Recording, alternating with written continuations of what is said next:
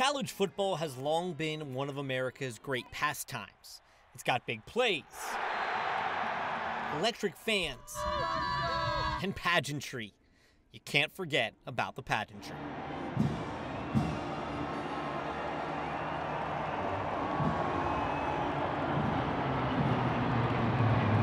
The first flyover came more than 100 years ago, and over time they've become a celebrated pregame ritual.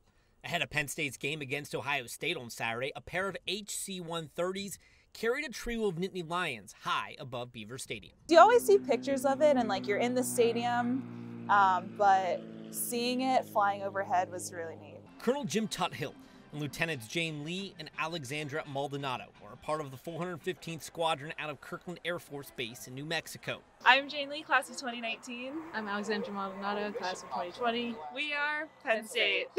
Lieutenant Lee, a Bellefonte native, grew up in Happy Valley, but it took coming to Penn State to become a football fan. Freshman year, everyone was like, oh, you have to get student tickets. So I was like, of course. While Lieutenant Maldonado grew up like many, bleeding blue and white. My mother used to always stuff me in little cheerleader outfits, and I hated it because that's just not my personality. How quickly did you say yes when they asked if you wanted to be this flyover? Immediately.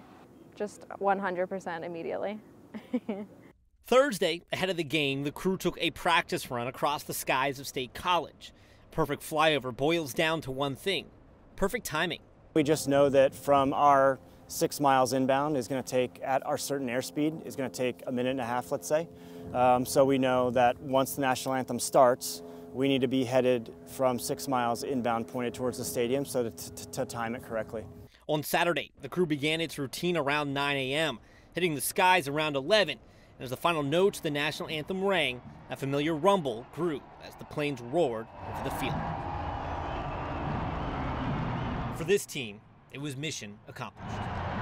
Being part of that game event, I've never been, a part of anything other than just being a spectator. So that's going to be the best is to just have that memory of being part of the game.